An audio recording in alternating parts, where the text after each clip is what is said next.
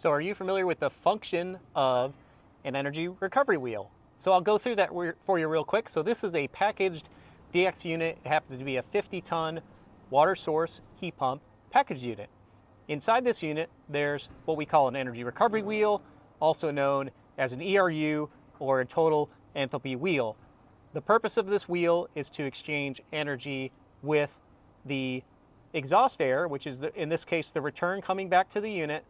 It's 100% exhaust and then 100% outdoor air. So you can imagine on a summer day, the outdoor air is very humid and hot relative to the exhaust air. So why not exchange some energy between the two streams? And that's exactly what an energy recovery wheel does. So it takes the relatively cool and dry exhaust air, blows it through the wheel, which creates a low vapor and a low temperature state. That wheel, in turn, turns into the